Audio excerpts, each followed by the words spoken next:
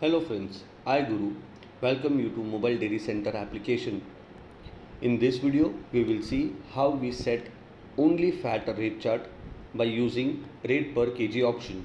But before that, if you have not subscribed our channel, please go to YouTube and subscribe our channel and press the bell icon for new information and videos. So let's start with the video. Very first, we'll click on the rate chart, this icon. After that, we'll click on cow or buffalo whose rate what we want to change. Here I'll select buffalo. Then I'll click on change icon. Here I can see some format. So I'll click on this and I'll select rate per kg if I take with only fat and I'm having per kg rate for the rate chart. We will click on plus option.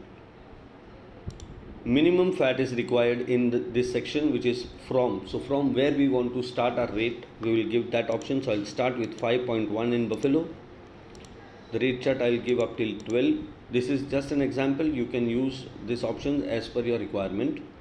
The rate, I am having 680 rupees per kg rate over my center. So I'll give 680.